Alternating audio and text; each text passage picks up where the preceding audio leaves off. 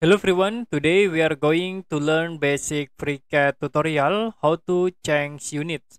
To change unit in FreeCAD, you can go to edit menu, click preference and will be show for preference dialog box. In general, you can see the default units will be set into standard, millimeter, kilogram and S.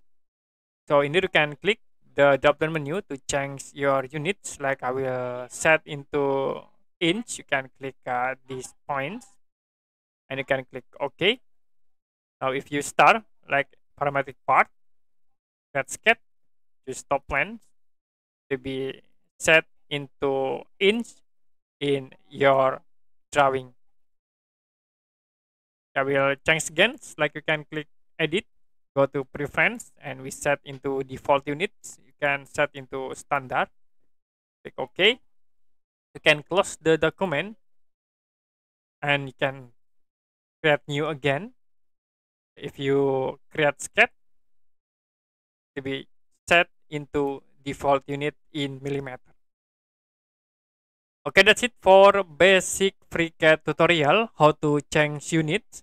If you have any question about tutorial, you can comment below this video.